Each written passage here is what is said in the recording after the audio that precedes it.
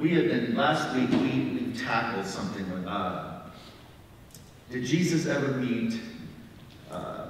did Jesus ever say anything about homosexuality? My liberal brothers and sisters have said over and over, no, he never addressed it, so therefore, why should we make a big deal about it? I tend to disagree. I believe Jesus did directly speak of the gay community, and we talked about that last week. If you were not here last week, I do not have time to recap on that. So you have to go back and listen to on our Facebook or on our podcast, but I did not have time to talk about that. We talked about the word eunuch and what have you. We really broke that down. It is a belief, and it is a belief that your pastor shares, that Jesus did directly address that, and he did not condemn it. In fact, he did the opposite. He uplifted, and it was a very much of a norm in his conversation with his disciples concerning the homosexual community. Now, I'm going to go further today, and the reason why we're doing this, we're in a Christian series, but since this is Jesus and it kind of goes in with Christianity, we're still in the series. But because of Pride, it happened a couple weeks ago. How many of you guys were a part of Pride? That was awesome, an amazing weekend. A lot of people within the church here were coming up to me and saying, Rich, we need to wrestle with this theologically. I need my heart to connect with my mind. You understand? I need my heart, what's happening inside of me, what I know God is leading me, where I believe the Spirit is leading me on this theologically. I need it to impact my mind because my mind has been trained a certain way for many years now. And I need to be empowered. I need to be empowered to help people understand where we are as a faith community concerning human sexuality. So that's why we've changed a little bit our schedule, our plan, because we believe the Holy Spirit is wanting us to address this. Is everyone okay with that? Sure? Hello? All right. Yes. I know it's Labor Day weekend. I know. So real quick, I will recap on this. The scriptures, the Holy Bible, all right? Anybody brought their Bible this week? I said to bring your Bibles. Did you bring your Bible? A few of you? Okay. Pentecostal people here always bring their Bibles.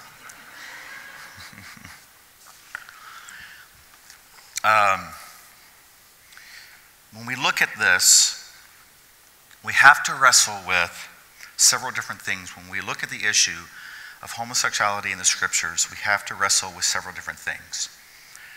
One, we have to look at the authors of the Gospels and the New Testament. We have to wrestle with that. Secondly, we have to look at the original writings, who wrote it, and that it was written in the language of the ancient Hebrew and Greek, which are languages that have not evolved. It is ended. I'm talking about, Greek now, but I'm talking about ancient Hebrew and Greek. It is a language that has not evolved since the writing of the New Testament. And that also that the New Testament was written within or around the Roman Empire. The Romans occupied Israel at the time of the story that we're going to talk about today. And that the Greek language in the Roman Empire and the Roman culture definitely impacted the writers of this book. It's very important that we remember that. Okay? That it was written in a time, obviously, in the Hebrew and Greek language. And so therefore, the phrase or the terminologies and the wording that was very common in the Roman Empire would have influenced the writings within the New Testament. And we also have to look at the context in which it was written. That this book was written by Jewish people. Okay? We always have to be willing, and not just willing, but we must, as followers of Jesus, to look at the New Testament solely written by Jewish people in the land that they were in at the time. And then last, but surely not least, we have to come to a place that this is the Word of God. This is the Word of God. It is inspired by God. This is the Word of God, and it is inspired by God. I absolutely love this book. It is a book that has guided me. It is a book in its letters and stories and journeys of my ancient brothers and sisters, our ancient brothers and sisters in the faith, that has lifted us up in times of difficulty, that has empowered us to look and to sense where God has led his people in the past and where God desires to lead his people now. It is the inspired Word of God. Now, with that said, this is not God. Okay? This book is not God. It is a book about God. It is a book about God interacting with humans. It is a book about humans responding to a loving God. All right? I wish I could take a photo of your faces right now. It's awesome. This book is people's journeys interacting with the God in the desert, with the God starting a nation, a people in rebellion. Hello? A people trying to find God, a people leaving God, hundreds and hundreds and hundreds of years.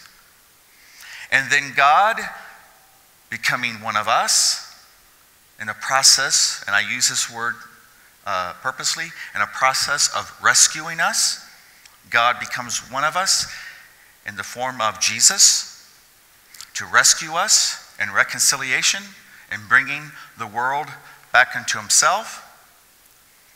And then the church, through the power of the Holy Spirit, Jesus is crucified, rose again, and we know through the letters of the early church, the Holy Spirit inhabits the believers now, which makes us people who are not just seeing and listening to a carpenter, but now this Jesus, by the power of the Holy Spirit, lives within the followers of God. The Holy Spirit lives within us. The image of God, the spark of God is tapped within us, and the Holy Spirit brings that to life, gives us the ability to follow Jesus. This is all in the scriptures, and what God desires of his people, his church, and how he desires for it to make a difference in the world. That's all there. It's all there. But it is not God. Okay? The scriptures is not God. Which leads me to a story that has been discussed for hundreds of years, and in the last 100 years, very much so within the progressive Christian community, and definitely in the last 50 years. The story of the Roman Centurion. Let's pray. Gracious, loving God, we thank you for today. We thank you for the people that have followed you years and years and years ago. And we thank you that your Spirit is just as alive now that it was then. And we thank you that we are in a place, a community of faith, that we can dare ask difficult questions and dive into these stories of our faith, our ancient brothers and sisters and their journeys. And we thank you, Lord, that you brought us to this place. And we ask that you open our hearts, but also definitely our minds to what you would have us hear today. It's in the name of Jesus we pray. Amen.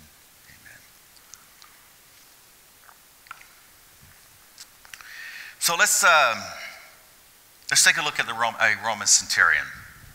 There you are. Settle down, ladies. Settle down. Here we go. Or some men here. Settle down, guys. Settle down. That is from the movie Risen. Has anyone seen the movie Risen? Really? We're in a church and you haven't seen the movie Risen? I cannot believe that. I haven't either. But anyway, so I hear it's good. Did you see it? You didn't see it? All right. Andrew, did you see it? You're a minister. You didn't see it? All right. Wow, I'm a little embarrassed, honestly. All right, so we didn't see the movie Risen, but that is the two main characters from the movie Risen. But they do, and they are living, and they're portraying a Roman Centurion. So that's what they look like. That's what they wore. That's what they look like. That is the image I want to put in front of you this morning. Now we know that the Roman Empire was advanced. Some would say corrupted or immoral, or others would say advanced when it came to human sexuality. Plato said it this way: if a state or an army could be formed only of lovers and their beloved, how could any company hope for greater things than these? Even a few of them fighting side by side might well conquer the world. And again, love will make men dare to die for the beloved. Love alone. Now we know Plato influenced the Roman Empire greatly. And so what he is saying here, if there was an army that was made up of men or women, but then at this time he would be addressing men. If there was an army that was made up of lovers, nothing could defeat that army, because those lovers would never want their lover to be killed. Now in the Roman Empire time, if you were a soldier, it was strongly encouraged that you would not marry until after your time of service. Okay? So it was a common practice that many Roman leaders in the army and soldiers would not marry until after their service. So they discouraged heterosexual marriage. And from an historical perspective, a centurion that was in a same-sex relationship was not unusual. Some of you are thinking, well, I was just coming today for a Labor Day message. I wasn't expecting this. This is a lot. I know, it is. But thank God we're a church that will dare to wrestle with this. Okay? So in the time of the Roman Empire, Roman leaders, socialites, and the Roman generals and what have you, it was very common for them to be in a place of practicing same-sex relationships. Now this was a very contentious struggle for the Jewish people. They struggled with this. There was a lot that they struggled with, the Romans. One of them is that they worshiped pagan gods. That drove them nuts all the time, okay? We know that through the New Testament writings. But one of the main things that also drove them nuts was their sexual advances and the fact that they would date and be with any person of sex. One year they were with a guy, and the next time they were with the girl. This drove the Jewish people nuts so far that they came out and spoke against the practice of orgies, which was very common in the Roman time. Hello, good morning. I know it's Sunday morning. All right. So much that Paul would later write about this in his letters to the church. Don't practice this. Don't do this. Don't do this stuff where you're in the temple and a lot of people are doing some sexual acts that aren't the greatest, aren't the holiest. It defiles who you are. So he would write about these things because this was a daily practice of the Roman Empire. Some would say, my more liberal brothers and sisters, theologians, which I love to argue with, they would say that was wonderful, that's advanced, and that's great. My conservative brothers and sisters would take it to the other extreme and say, oh my gosh, everything's a sin. You have to wait till you're married, and you have to get this a piece of paper, and you have to be married for eternity, and that's how it goes. Okay? So you have these two extremes. What I'm proposing,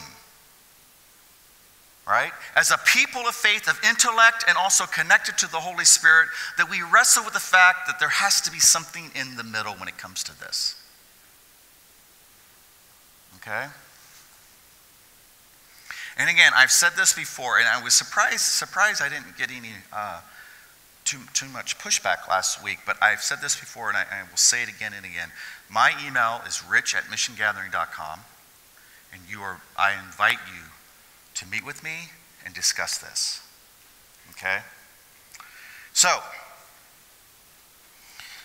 I grew up listening to the story of the Roman Centurion, and how amazing his faith was, and I'll talk about that. And the conversation that Jesus and this Roman centurion, this outsider of the faith, this non-Jewish man, came to Jesus and had a request concerning a slave of his. I grew up listening to this story and hearing about how great his faith was, though he was not Jewish and he was not a follower of Jesus, but how great his faith was. I heard this my entire life growing up in the church. But in Matthew chapter 8, we're going to start at verse 5. I want to break this story down to show you what myself and many noted theologians believe is taking place here.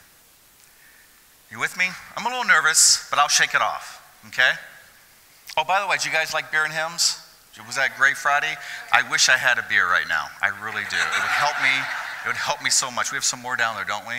All right. We can edit that out, can't we?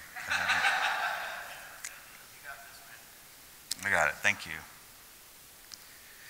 Matthew 8, and we're going to start at verse 5. And Jesus had entered Capernaum. A centurion came to him, asking for help. He said, Lord, my servant, say servant, lies at home, paralyzed, suffering terribly. Now, for years, that was the beginning of the story for me. And then, about 8 years ago, I stumbled upon some writings concerning this. And again, we have to look at the writings and how this was written, from Hebrew to Greek. So it started in Hebrew and then translated to Greek, and then when we look at the word here in Matthew's account for the word servant, say servant again. The word is pace. Let me show you that word. Pace. In ancient Greece was widely used and understood as referring to someone in a same-sex relationship. And again, it was not unusual for the Roman centurion and Roman soldiers to have male servants with whom they had sexual relationships with. In that, when we look at the word servant here, and we look into the word that it was written in Greek, the word servant, pace, is there. And pace was known, when they would write the word pace, it was known in ancient Greek as understanding as referring to someone in a same-sex relationship. I did not hear this when I was 12 years old. I did not hear this. Many conservative theologians, people who do and study scriptures for a living, know this and do not address this. They know that that word servant is pace. Now the word pace, okay, it roots the word pedika, okay? You didn't think I was going to go all the way here today, but I am. Pedika and pace basically are the same word, and it means gay lovers. Two people in a gay relationship. Pedika is referred to make some of you uncomfortable, but again, we got to look at the context in which it was written. When a person would take a young person, an older person would take a younger person that had come to full height, which means they were not a boy, but older, probably 16 or 17 or even 18, and take them as their male lover. Pace is from the word pedika, which means that someone took, all right, we do know that we've talked about how people were seen as property, and especially women and younger people would be taken as slaves or maid servants at the time. And for the Romans, they would take a younger person, a pace, a pedica, and it would become a relationship of pace, or pedica. It would mean taking a younger person in full height, so 16 or 17, thank God we've evolved. Hello, church. Okay, women had to get married at the age of 13. Okay? So we look at this culture, they would not go, oh my gosh, this is completely crazy. Today we would, because we have evolved for the better. At this time, this was a norm. And so this Roman centurion, when he says servant, what he is saying here, I have chosen this man to be my servant. He has now become my pace. He is my gay lover. Happy Sunday, everyone! Woo! Some of you are wishing you were a little villager right now. You're like, ah. This message is not being shared in there today. So you won't have your son or daughter saying, we learned about the word pace today, mommy and daddy. You won't have to wrestle with that later. With them.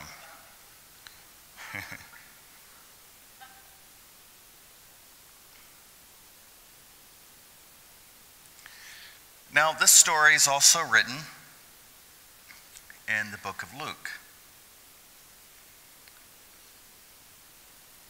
And in the book of Luke, Luke uses a word for servant as, let me see, is it up there? Go to the next slide. There it is. Luke uses this word. And let me pronounce this to you because no one knows how to pronounce this. It's endemos diulos, which means my beloved. So you have Matthew's account of this story, and now we're looking at Luke's. Again, we've wrestled with this. Who wrote Matthew? Who wrote the book of Matthew? Who wrote the book of Luke? My more liberal brothers and sisters would say the New Testament wasn't written until hundreds of years after the life of Jesus. And my more conservative brothers and sisters would say it happened right then. They kept going around with their iPad and tapping in the stories as they went. Again, you got this extreme, you have this extreme. Again, we are a church that tries to find ourselves in the middle, in the balance of these things. I believe they were written near the time of Jesus, but not the day of Jesus. Okay? We're okay? All right. So we have this account. We have Matthew saying, my servant, my pace, my lover, right? And then you have Luke's terminology saying, my beloved.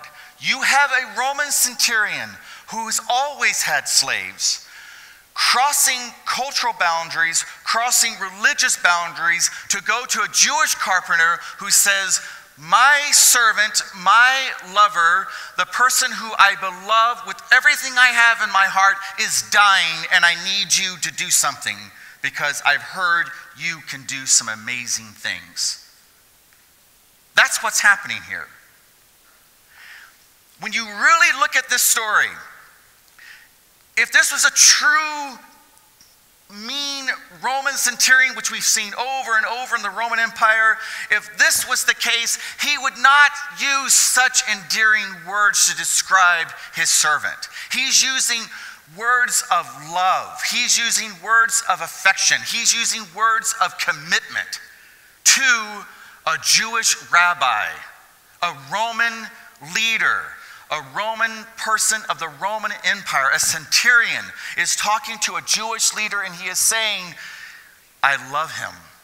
He's the most important thing in my life. Yes, it started out like everything else starts around here, conflicted and weird. And yes, I purchased him or I found him and I wanted him in my palace. But now I am in love with this person, and he is my lover, he is my beloved, and he is dying, and I'm willing to allow all of your followers to talk about me, and all of the Jewish leaders who are standing around watching me right now, I'm willing to bypass all that prejudice and judgment to come to you and say, can you please do something? Because of who I am and all my power means nothing because my beloved is home dying. Will you please do something? That's what's happening right now. That's what's taking place. This is revolutionary stuff. And it's not new. It's been in the Bible since you and I were little kids. It's been in the Bible when your grandparents were little kids and their grandparents were little kids. And we have not addressed this. Can you imagine, straight or gay, can you imagine what this would have done to your spiritual journey if you heard this at the age of 12 or 13? Could you imagine how much it would have taken your world of going Christianity, Christianity to Christianity, Christianity, Christianity?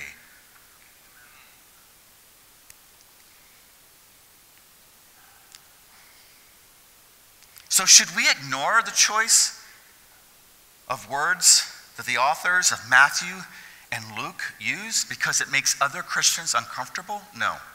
And this church will not do that. We will not do that. Doesn't understanding the real meaning of pace and indioulos as lover or beloved or same-sex lover place the centurion and his lover squarely in the cultural context of Matthew and Luke addressed? Isn't it something we should really wrestle with as followers of Jesus today more than ever?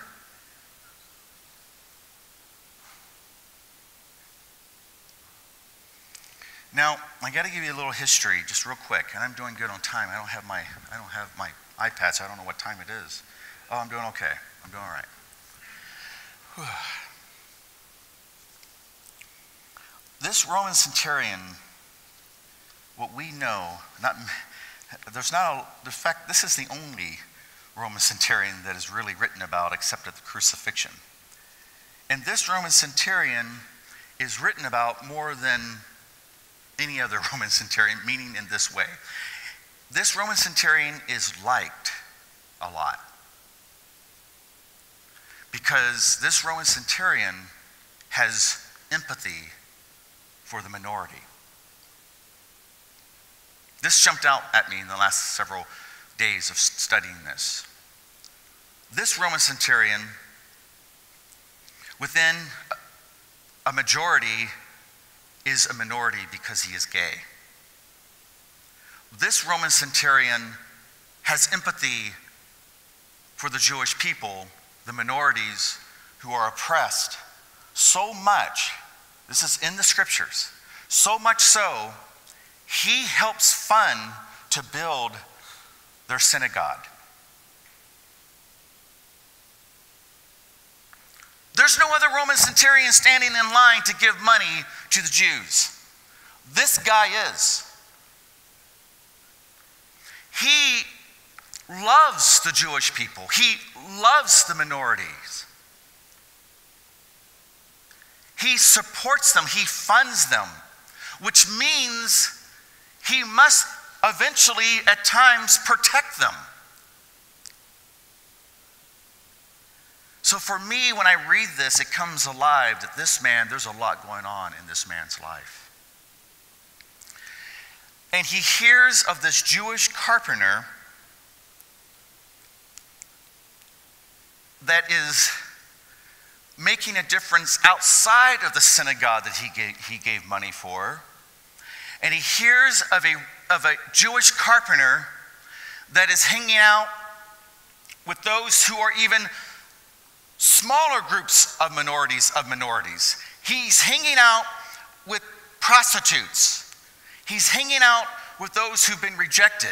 He's hanging out with those who have a dreadful disease that is rotting the flesh off of them. He's hanging out in camps of people with leprosy. He's out with the outcast of the outcast. And there's something radical happening. He's talking about a new kingdom, not an empire that he's busy building, but this carpenter, this Jewish man, is talking about an empire of love and grace. He's talking about a kingdom of total love and acceptance. He's welcoming everyone in. This is so strange. I am at my last hope. I have to bypass everything, and I've got to go to him.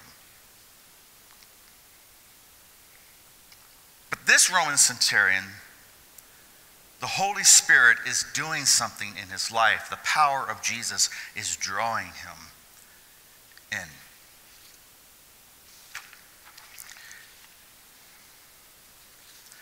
So let's go to Matthew 8.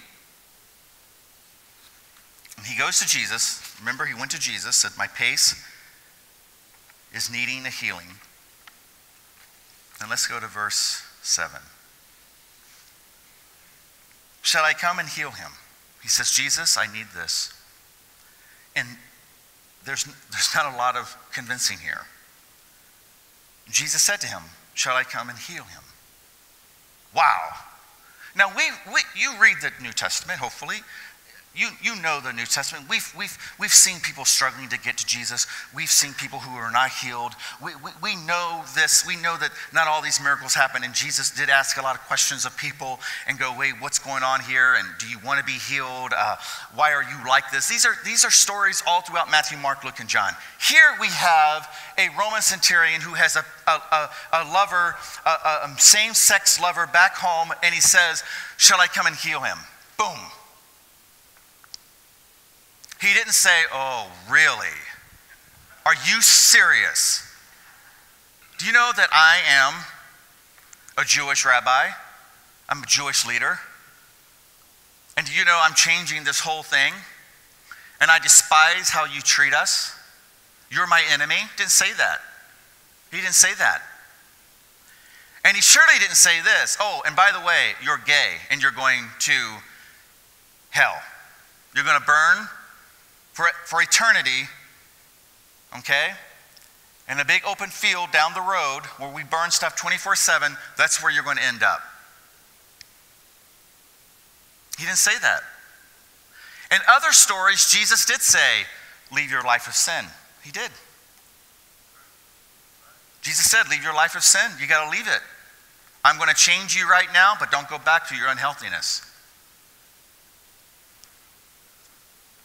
This man, I'm going to get the emails, and that's okay.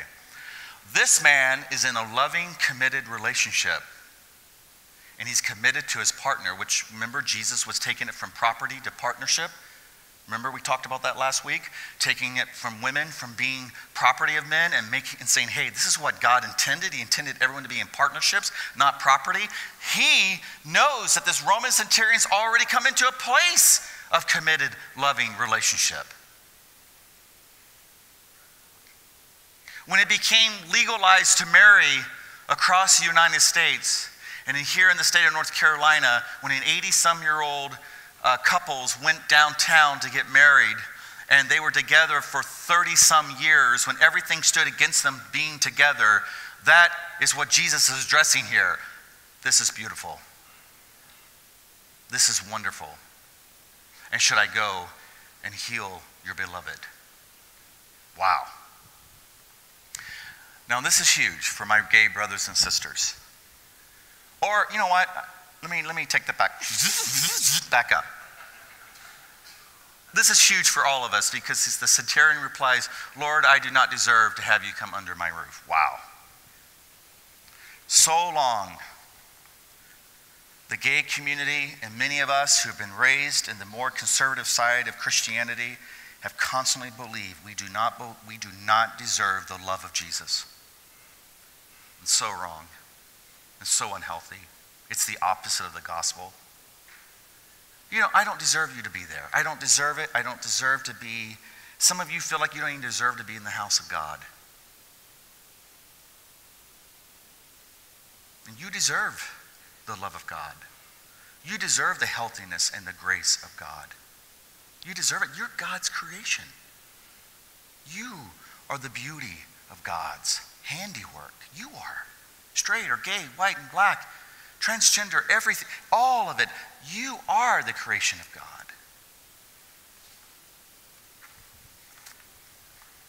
I don't deserve it. But just say the what? What? Word. Just say it. Because what you say is powerful, Lord. I've watched you from a distance. And I've seen you look someone in the eyes as I was holding back Roman soldiers who wanted to jump and end this. I held them back and I watched you look a young girl in the eyes and say, but you're loved. You're loved. You're beautiful. I've seen you look a blind man who could not look back at you and was wondering what you looked like and grabbed you by the face and felt your beard and your long hair. And I saw you look into him and say, you can see now. And I watched these miracles happen. So just say the word. And my pace, there's that word, pace, servant. My lover, my beloved will be what? Healed. Okay. Ooh, this is big. There was no condemnation. There was no, are you kidding me? Have you listened to Jerry Falwell Jr.? Have you tuned in to Franklin Graham? Because I speak directly through them.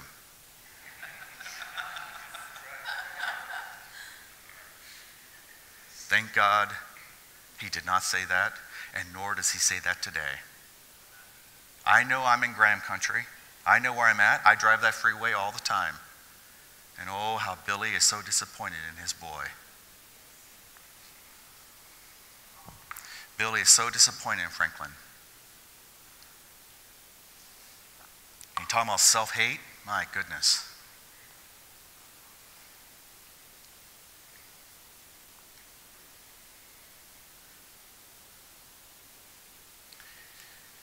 Ooh. In verse 9, the Roman Centurion goes on to say this, for I myself am a man under authority with soldiers under me.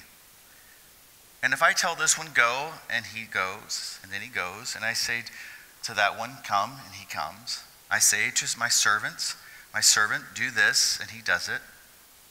It's very simple. You've impacted me. You haven't rejected me.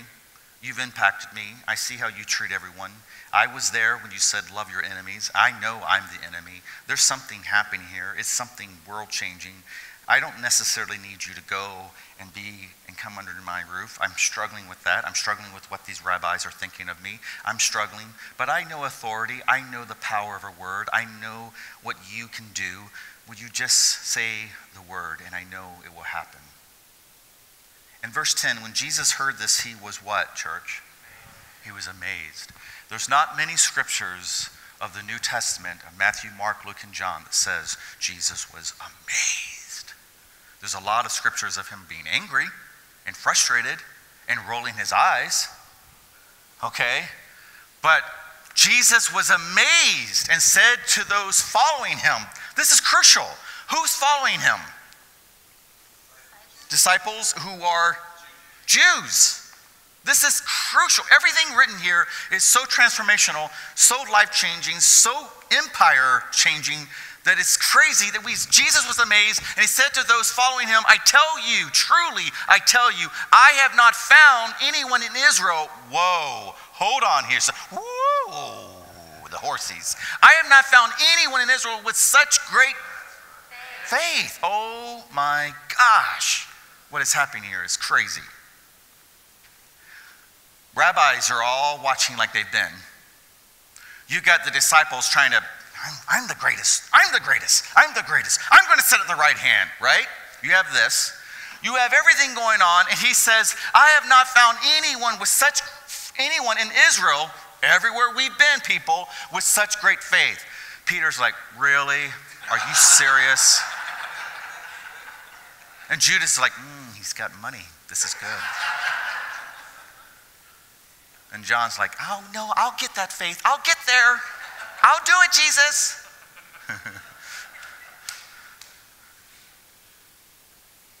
This is huge.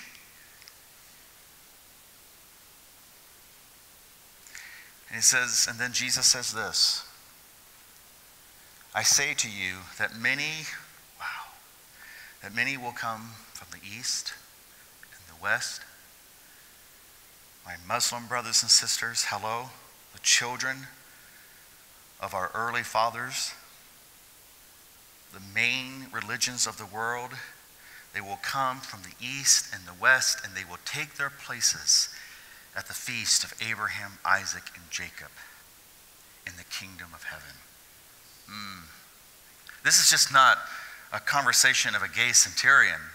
This is God in the flesh addressing how he is reconciling the whole world unto himself.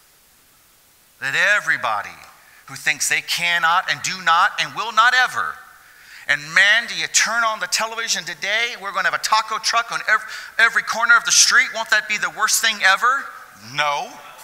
Right? Talking about the kingdom of heaven, right? This is real. The power that's happening here. Everyone, east and west, far as you can look, the kingdom of God is for everyone and all. Oh, you've been pushed out. You've been told you can't. Now you're watching the television, my minority brothers and sisters, and you're being made to feel less because of the color of your skin. In the state of North Carolina, you've been made to feel less because of your sexual identity and you coming into the place that you know what you were supposed to be. You've been made to feel less. That's not the gospel of Jesus. It's the opposite. Jesus is saying, oh man, as far as your eye can see, that's where the kingdom of love is going to continue to transform people. In fact, this Roman centurion, who is a gay person, right, who you rabbis judge all the time, but you still take his money. Isn't that politics? Hello? Lord, are we not finding that out now? Man. Stop, Rich. Okay, so it's a lot happening. God in the flesh is bringing everyone in. And this Roman centurion, the oppressors of the Jewish people, is included. It is of my humble theological opinion, this is when one of the leaders of the rabbis in the temple leaned over and said, he must be killed. He just brought in our enemies.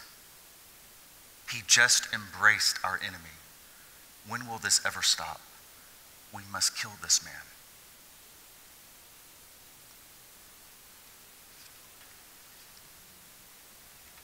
Jesus didn't just tolerate this gay centurion, but he used the centurion as an example of faith.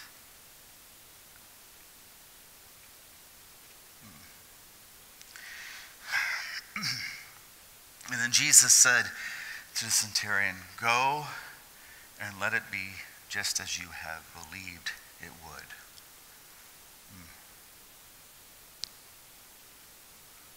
And his servant, his pace, his lover, his beloved, was healed that very hour.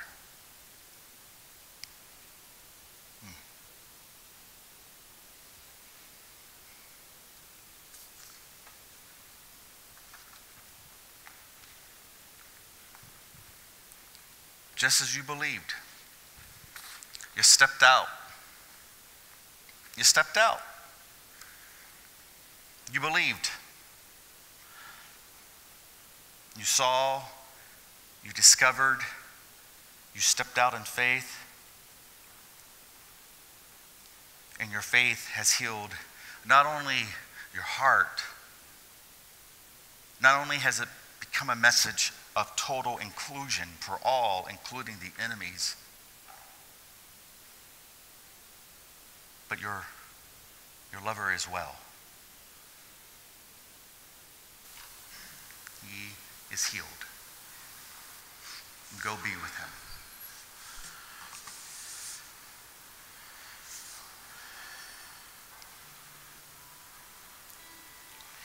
So we come to this table of grace every week. And as I was working with this story, and something was just kept in the back of my head. My theological head kept ting, a ping was happening. Centurion. Centurion. Where did I know of another centurion? And in Matthew 27, when this Jewish carpenter, this kingdom builder of grace and love, when God himself was on the cross, it says this in Matthew 27, when the centurion and those with him who were guarding Jesus saw the earthquake, felt the earthquake, and all that had happened, they were terrified and exclaimed, "Surely he was the Son of God." I find it extremely interesting that the author of Matthew, be it Matthew or one of Matthew's close disciples, would write about the centurion and then include a centurion, which we do not know his name, at the foot of the cross, looking up at God on the cross with tears streaming down his face, looking up at this man, the only man that ever showed him true love and faith, the only man that loved him enough to heal his beloved, looked up and said, "Surely this was the Son of God." That's the gospel. That's the God that I invite you to encounter this morning. A God who would suffer with you. A God who will journey with you. A God who would bring you in close and let you know you're not a mistake. Maybe you've gotten some really bad religion in the past. Maybe you've been told by your parents this and that, or your former lovers, whatever. God is saying to you this morning, all are welcome. Because the cross, God, Jesus, God in the flesh, had his arms outstretched from the east to the west that all could come and be a part of this thing.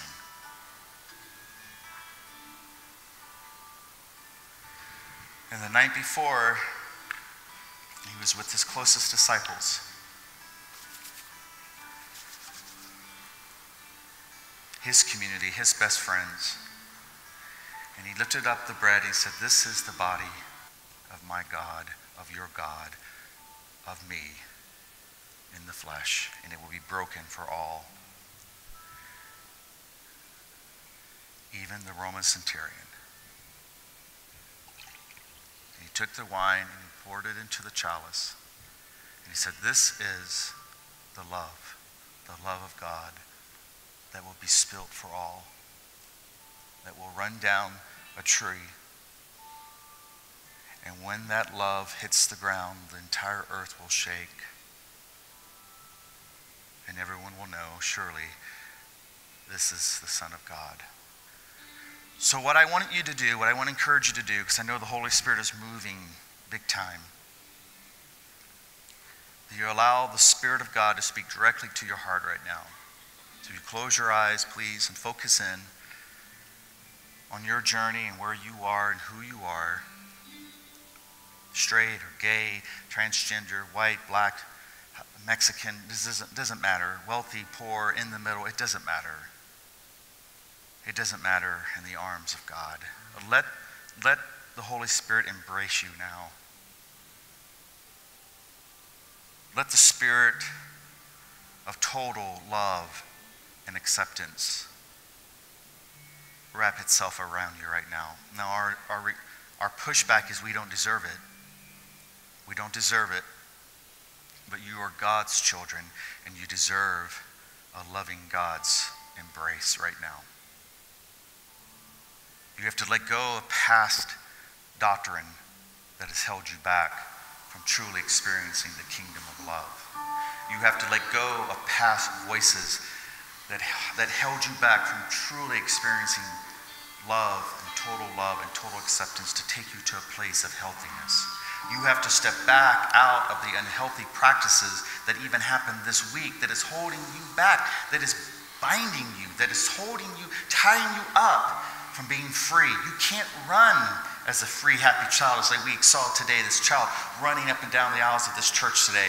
You can't do that as a child of God because you've allowed the past voices and sins of the past and sins of now to tie you up to where you can't move anymore. The darkness has just completely surrounded you in guilt and condemnation. Allow the Spirit of God right now, allow the Spirit of God to break you free.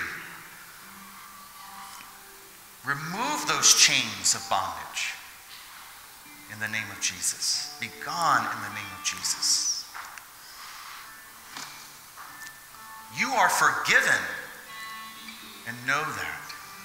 And as you come to these stations of grace, I ask that you take the bread and you dip it into the wine and you partake and you allow the warmth of the loving God to fill your soul right now. To fill your soul.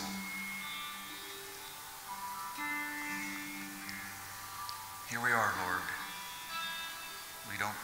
We just don't feel like we deserve you this morning. But help us to know we're loved. Fully loved. All of our messes, sins, and failures, they melt in your presence.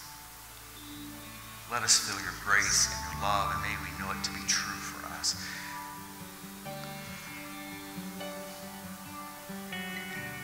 Do business with God today. Come when you're ready. God has been ready.